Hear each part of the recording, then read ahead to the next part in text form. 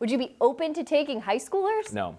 We feel really strongly about the need for both safety and physical development. One of the things that I think has been lost in the debate about the NCAA, and there's certainly a lot of conversation that needs to be had about the NCAA and what that situation is, but what I do think you have to focus on is, I don't want to see a 17-year-old kid get hit by a 35-year-old man or a 25-year-old man. That's the development, particularly of the brain and the body, is not such that that's a good idea.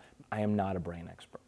Neither is Bill Polian or Justin Tuck or anyone else in my organization, which is why we are putting together a completely separate organization that will actually write our protocols and will police our protocols. Because honestly, it should not be people who are profiting off of the business who are making determinations about medical health and safety.